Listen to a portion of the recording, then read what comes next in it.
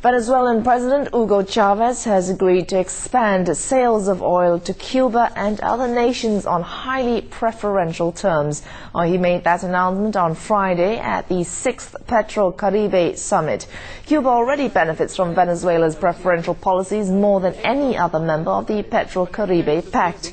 But higher than expected energy use so far this year in Cuba has prompted officials to warn that Saturday morning blackouts and forced vacations may become a necessity just as the summer season kicks off. Specific terms of the deal have yet to be released, but Cuba apparently pays most of what it owes by sending Cuban doctors, sports trainers and other specialists to Venezuela.